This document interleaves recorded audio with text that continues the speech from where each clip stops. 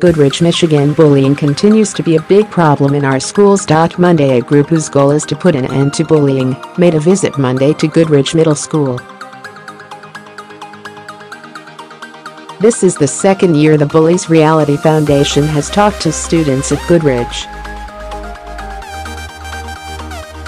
The CEO of the organization, along with celebrity guests, talked to students about what to do and how to combat bullying. Celebrity guests are from the Big Brother, Amazing Race and Audrie and Daisy, as well as singers and actresses.